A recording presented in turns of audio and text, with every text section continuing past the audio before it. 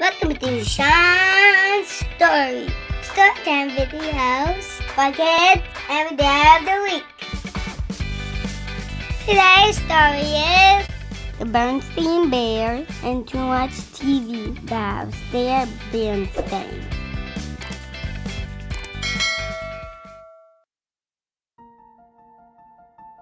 It was a fine spring day in bear country. The bluebirds were singing, the trout were leaping, and except for one small cloud of dust billowing behind the school bus as it came over the hill, the air was sparkling clean. Mama Bear was inside the family's treehouse, fixing brother and sister bears' after-school snack.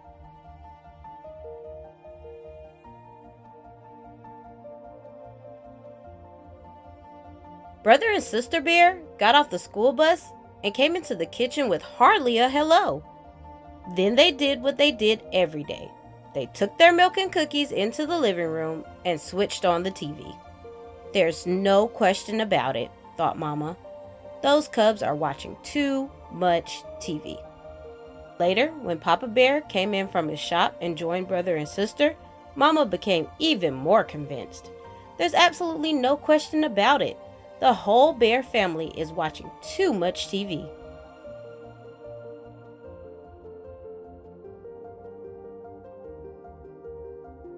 She wasn't quite sure how it had happened. Maybe it began when the old fuzzy pictured black and white set broke down and they got a big new color set. Or maybe it started when Papa put the big antenna up on top of the treehouse and brought in pictures from all over bear country. But however it had happened, one thing was sure. The bear family was spending more and more time watching television and less time with all the other things they might be doing instead.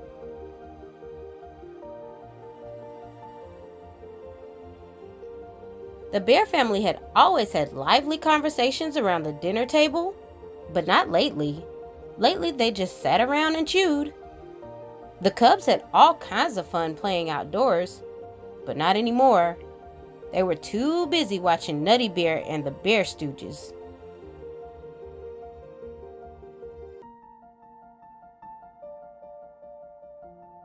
That evening after dinner, when brother and sister scampered in to turn on the TV, Mama stopped them and said her piece. "We've been watching altogether too much television around here." "But Mama," said brother, "Nutty Bear is coming on and we'll miss it." "And the Bear Stooges," added sister. "Well, you'll just have to miss them," said Mama firmly. "And furthermore," she added, "you may as well get used to the idea because there's not going to be any television around here for a whole week." "No TV for a week?" said the shocked cubs. "But Mama..."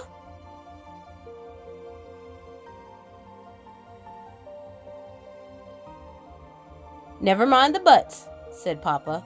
"Your mother is absolutely right. There's a lot more to life than TV, like homework for instance, and fresh air and sunshine, and exercise. No TV for a week is an excellent idea. Now if you'll excuse me, there's a sports show I want to watch." "Just a moment, Papa," said Mama. "No TV for a week means you too." "What?" said Papa. "You can't be serious."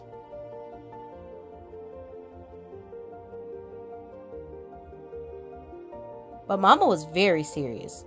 "What about the news?" protested Papa. "I won't know what's going on in the world if I don't watch the TV news." "Here, try this," said Mama. "It's called the newspaper." "And the weather," continued Papa.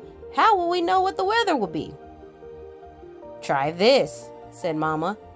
"It's called putting your hand out the window to see if it's raining." "What are we supposed to do? Just sit around and talk?" asked brother.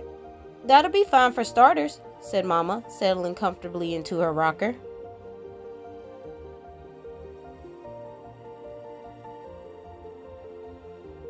But it had been so long since the bear family sat around and talked that they had sort of forgotten how.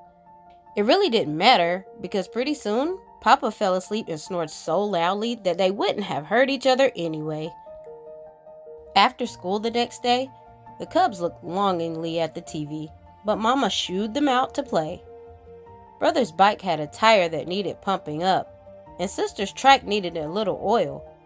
And while it seemed strange not watching television, it was fun riding bikes and trikes again. Sort of.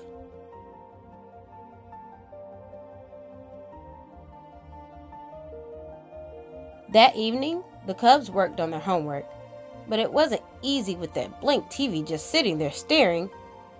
Then sister noticed an ad in Papa's newspaper, an ad for a TV special. "Oh, Mama," she said, "look, a special." "No TV for a week means no TV for a week," answered Mama. "And besides, Mother Nature has a much bigger special waiting for us. We're going to sit outside and watch the stars come out." "Watch the stars come out?" complained sister. "I don't know if I can stand the excitement," said brother.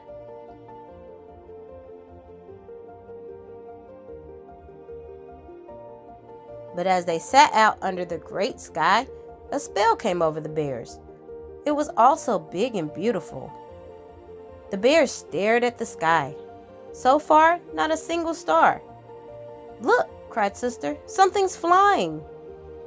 "Bats," said Papa, "out for their breakfast of insects." "Breakfast?" asked brother.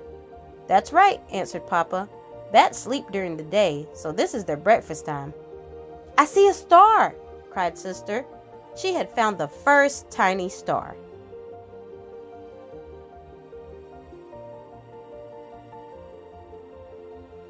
Soon there were others, and after a while the whole sky was full of stars.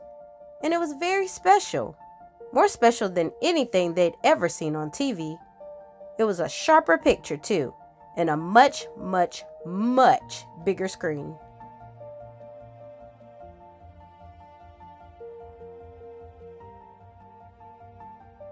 The bear family did all sorts of interesting things over the next few days.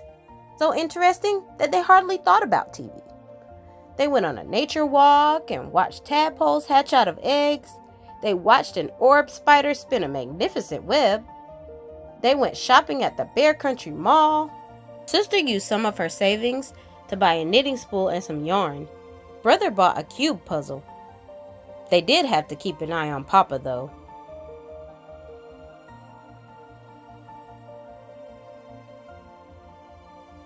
When they were at the mall, the Cubs caught Papa in the TV store sneaking a look at a game show. Another time, he went downstairs in the middle of the night for a peek at the late, late movie. But Mama and the Cubs stopped him just in time.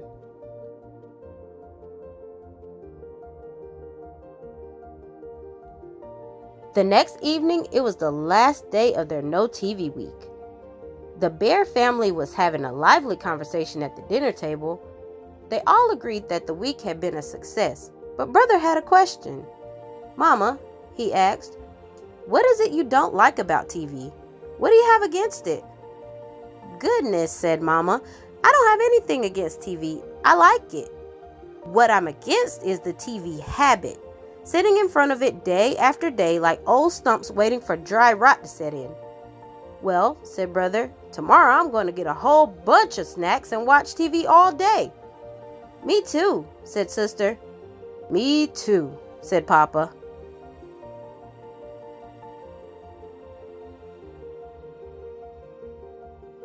But the only one who did watch it all day was Papa.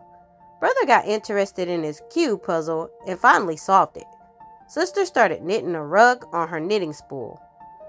Finally, even Papa had had enough and decided to bait his hook for a couple of those leaping trout.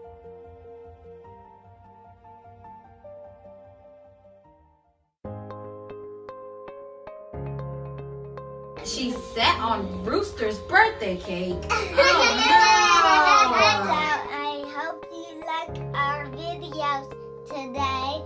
Don't forget to subscribe, share it,